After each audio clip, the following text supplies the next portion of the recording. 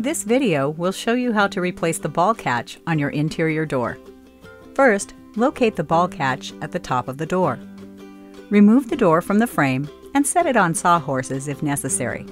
Then, using a putty knife, pry the old ball catch from the door. Next, press the new ball catch into the hole until it's flush. Now, remove the 2 screws from the old strike plate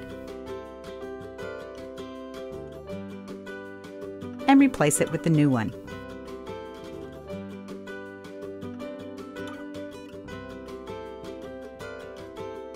The ball catch can be adjusted for a tighter fit. In this case, you can turn it clockwise to raise it.